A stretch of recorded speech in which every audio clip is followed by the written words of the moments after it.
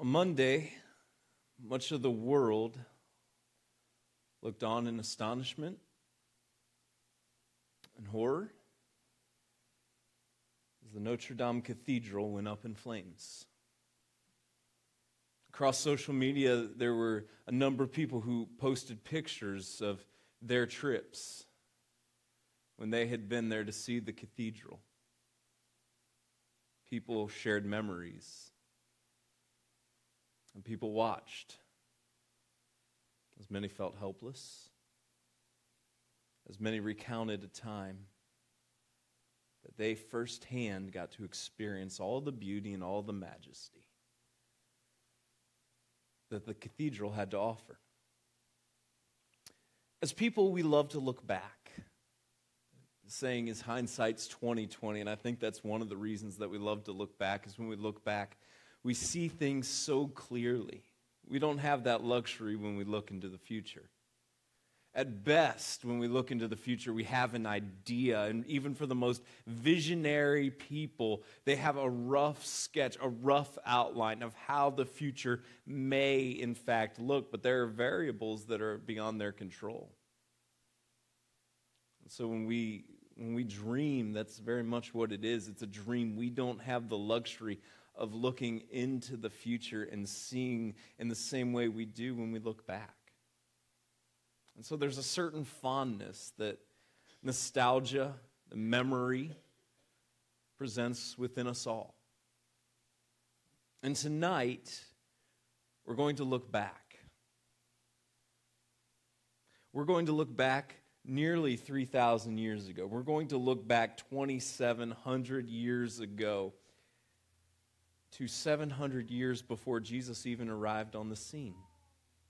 See, tonight we're going to look back in order to look forward. We're going to look back at the words written that God chose to write through a prophet by the name of Isaiah. And while we're limited by our glimpses of the future, God is not. And so God gave Isaiah and other prophets in Scripture glimpses. They didn't have all the detail, but they had much more detail than any of us would ever enjoy the luxury of as we look forward.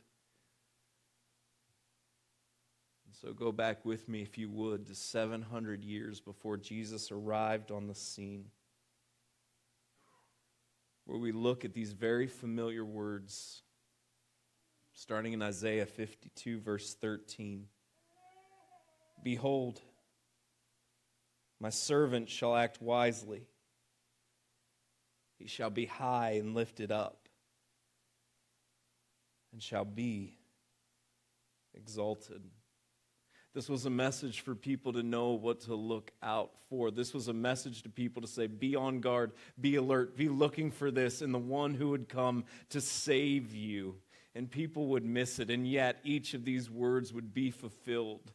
As 1 week prior to Jesus' resurrection, he would ride into town and he would receive a hero's welcome as the crowds would come along the road and they would throw down tree branches, and Jesus would ride victoriously into the city, and a chant broke out amongst all that were there, and they shouted Hosanna, which literally means save us, as Jesus rode into the city.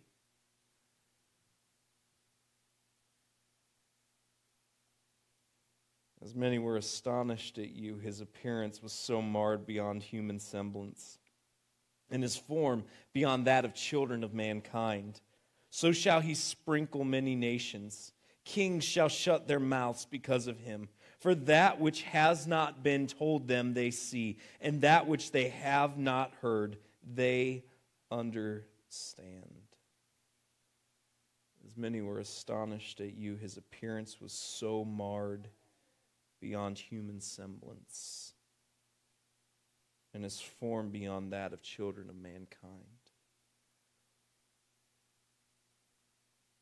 Where just days earlier, Jesus rode into the city victoriously amongst chants of save us, save us, save us. Just days later, he would stand again in front of a crowd, but this time the crowd was a mob.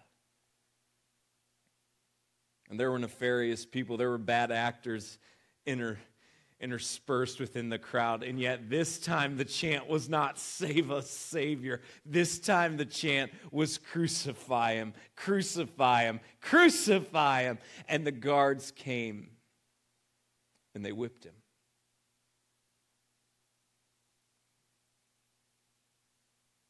And they beat him. And they punched him. And they brutalized him. And they spit upon him. To the point that if you were just to look at him, he was beaten so badly, he no longer looked human.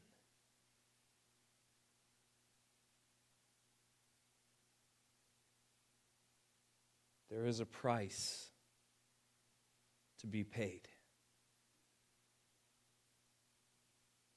And that price is more costly than we will ever know. And there was our Creator,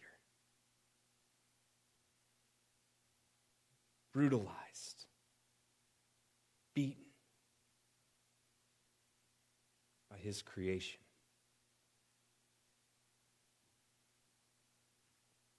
For He grew up before Him like a young plant, and like a root out of dry ground. He had no form or majesty that we should look at Him, and no beauty that we should desire Him.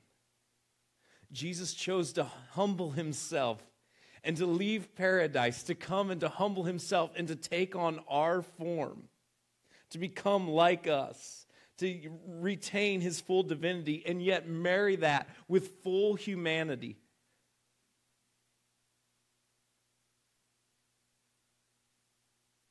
And when He came, He chose to be a commoner. He didn't choose to be in a royal family. He chose a common family. He chose to look average. That people wouldn't look at Him and be drawn to Him by His physical attributes or His physical features. They would look at Him and see just a normal looking guy. Nothing special. He was despised and rejected by men.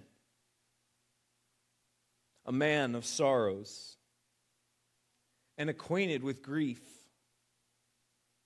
And as one from whom men hid their faces, He was despised, and we esteemed Him not. Surely He has borne our griefs and carried our sorrows, yet we esteemed Him stricken, smitten by God, and afflicted.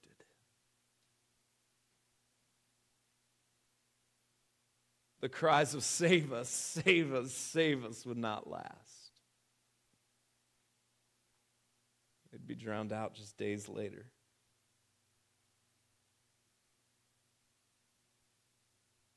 And those that Jesus came to save would despise Him. They would hate Him for it because He didn't do it on their agenda. He chose to do it in a way that they didn't fully understand. He chose a different way than what they would have chosen, and it didn't make sense to them, and they didn't like it. In fact, they were threatened by Him. He was despised. He was rejected. And here's the craziest part of all of it. He was despised and rejected the most by people who thought they were doing God's bidding. The very people who thought in their hearts they were doing the right thing were those that despised and rejected the God they claimed to serve the most.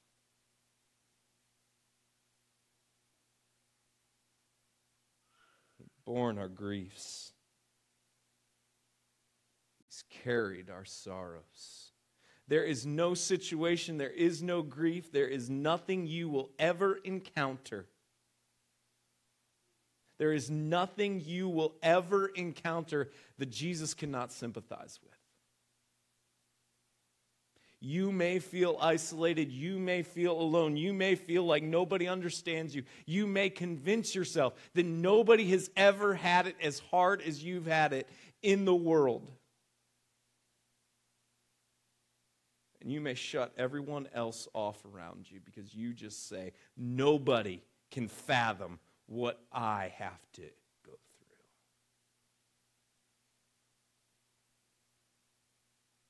And yet, there's one who can not only fathom it, but has walked through even more.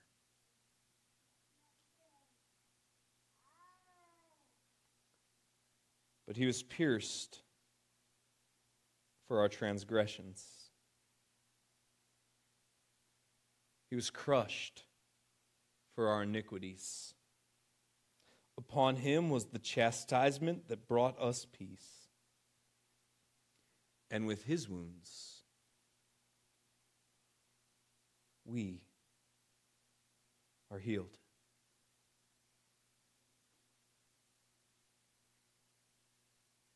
The reason that Jesus was led to that cross was because of my sin and yours. Because of my mistakes and my rebellion and your mistakes and your rebellion. That is the reason that Jesus was led to the cross. His sacrifice led him to a cross, before which he was beaten, brutalized, ambushed, mocked, ridiculed. And then as his body was breaking to the point that he could no longer carry his own cross, so they pulled somebody from the crowd and said, you carry the cross with him. And they finally got to the place where they would crucify Jesus right next to two common criminals. When they got to that place, they took his arm and his outstretched arm, and they took nails, and they drove the nails through his wrists to keep him hanging on that cross. And they drove a nail through his legs. He was pierced for our transgressions. Every second of agony was because of me and because of you.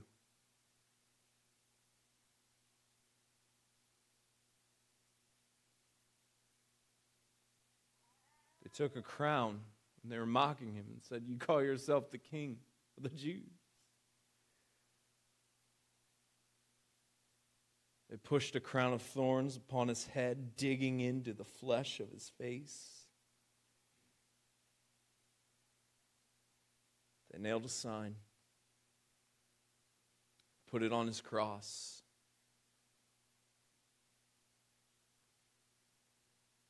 They took a spear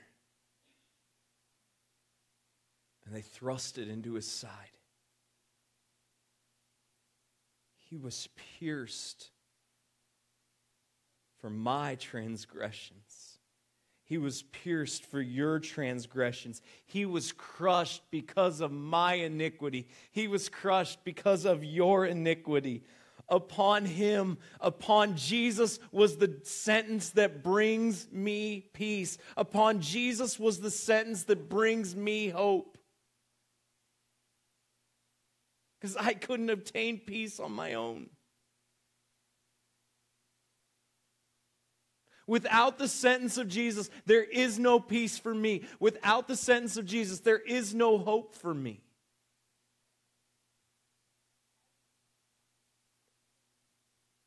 And with his wounds, we are healed.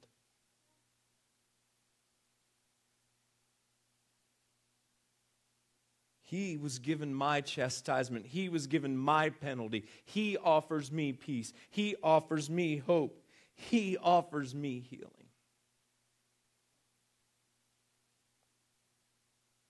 And healing from our greatest ailment that afflicts us all. And that is our sin.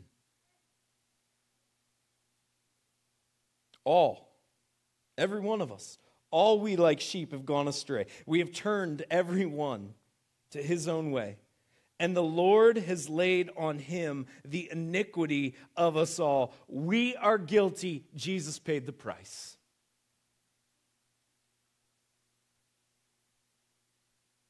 That's what today's all about. The fact that we have a God who loves us so much that he sees my guilt and he still desires to have a relationship with me. And so he sacrifices his son in my place so that I could be restored to him. He was oppressed and he was afflicted. Yet he opened not his mouth. Like a lamb that is led to the slaughter, and like a sheep that before its shearers is silent, so he opened not his mouth. By oppression and judgment he was taken away. And as for his generation, who considered that he was cut off out of the land of the living, stricken for the transgression of my people.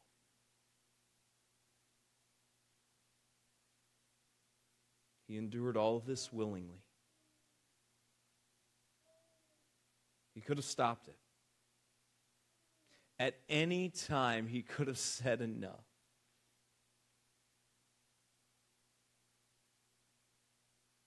And yet his love compelled him to stay silent, to endure the indignities, to walk willingly and quietly.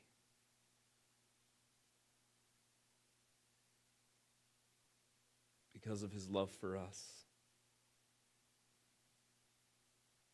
And they made his grave with the wicked and with a rich man in his death, although he had done no violence and there was no deceit in his mouth. He died not because of his faults. He died not because there were any mistakes that he made. No, he died because of my faults. He died because of my mistakes. And the Jews, because they were jealous and they hated Jesus and they wanted to put an end to this, they intended to have a disgraceful burial along with the thieves for Jesus. John 19:31 tells us that. But instead, fulfilling this prophecy, Jesus was buried with the rich in an honorable burial through a donated tomb of a secret disciple named Joseph of Arimathea. Yet it was the will of the Lord to crush him. He has put him to grief when his soul makes an offering for guilt. He shall see his offspring. He shall prolong his days. The will of the Lord shall prosper in his hand. Out of the anguish of his soul he shall see and be satisfied. By his knowledge shall the righteous one, my servant, make many to be accounted righteous, and he shall bear their iniquities. This was always God's plan. While we can't look at the future with any clarity, God can. Let me tell you something. For those of you who are struggling with something and you question in your heart, can God love me? Because you've just blown it for maybe the 10,000th time in your life. And you've done the song and dance routine and you've sworn it off. You've sworn it's not going to happen again. And it's happened again. And it's come creeping back into your life. And you just allow the enemy to get a foothold. And he reminds you of your past. He reminds you of all your regrets. He reminds you of everything that you've ever done. He reminds you of everything that's ever happened to you. You just think, it's too far gone for me. I've done too much. There's no coming back from what I've done. Let me tell you something. 1 Peter 1:20 tells us something amazing. I'm just going to read this to you. He, Jesus, was foreknown before the foundation of the world, but was made manifest in the last times for the sake of you. Let me break this down for you. Before God created the world, before God created you, He already knew about your mistakes. Before the birth of your great-great-great-great-great-grandfather, whose name you don't even know, before any of that ever happened, God knew you. God made you. God had a plan for your life. God knew about your mistakes, and God loved you enough that He paid the price for you. Your mistakes don't catch God off guard. Your mistakes aren't too much for God to redeem. It is never too late for you. God's known it all since we can even fathom. The plan for Jesus to die was in place before the world was even created.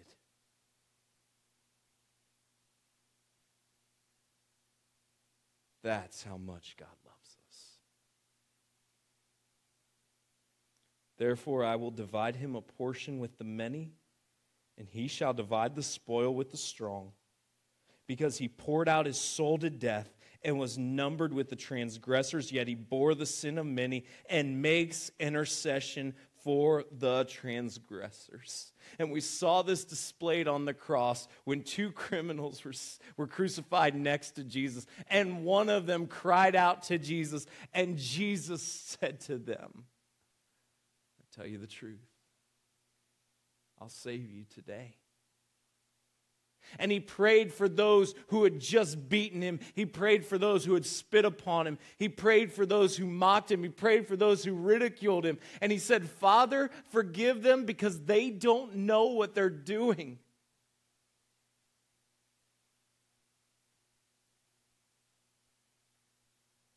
And Jesus continues to intercede on our behalf even today. What we saw displayed on the cross continues today in heaven for us. Now, all of this was written 700 years before Jesus was even born.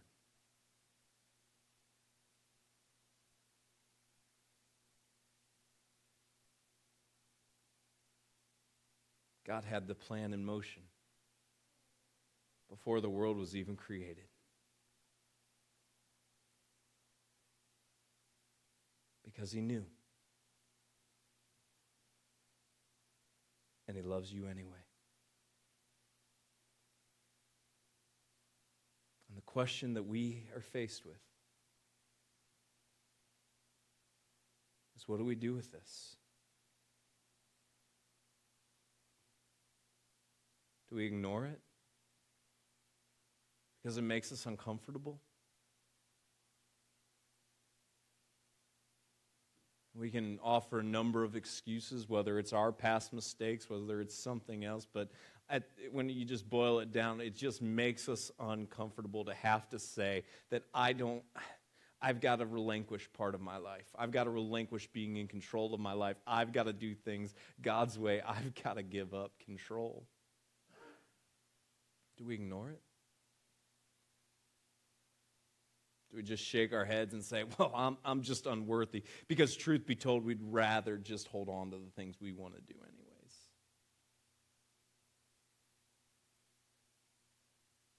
Or do we embrace it? And accept the love that we can't fully understand. Love that would compel a God before he created us to figure out his plan to redeem us, and then to humble himself, to take on our form, be beaten beyond recognition. To have the weight of my mistakes and your mistakes and my sins and your sins placed upon him.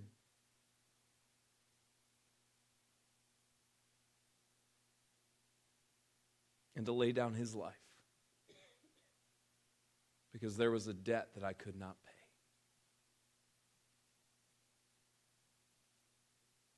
The question tonight is, what do we do with this?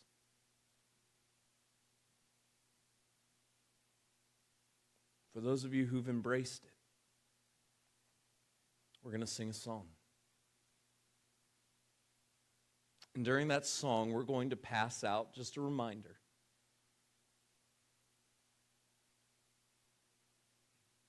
Jesus, in his last meal with his friends,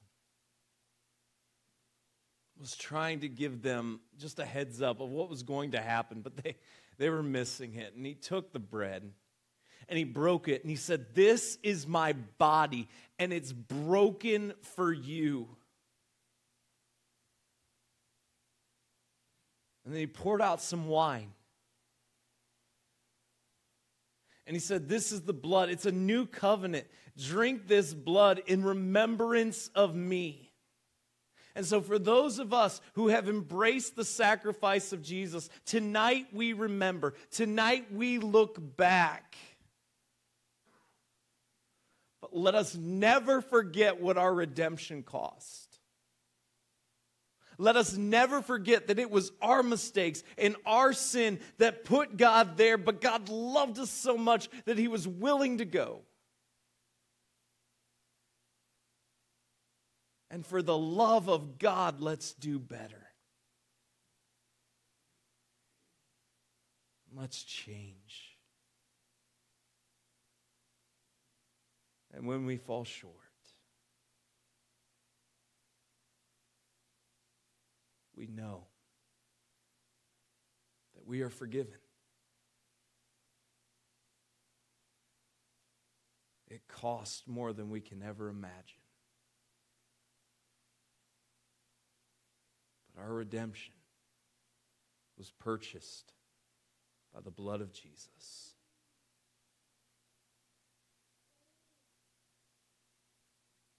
As he was on the cross, he cried out, "It is finished." He breathed. And then he died. He paid the price for you and for me.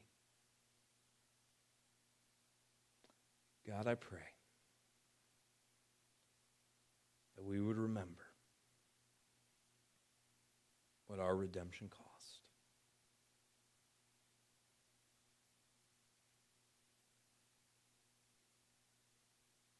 Thank you for loving us when we had nothing to offer you and giving us freedom.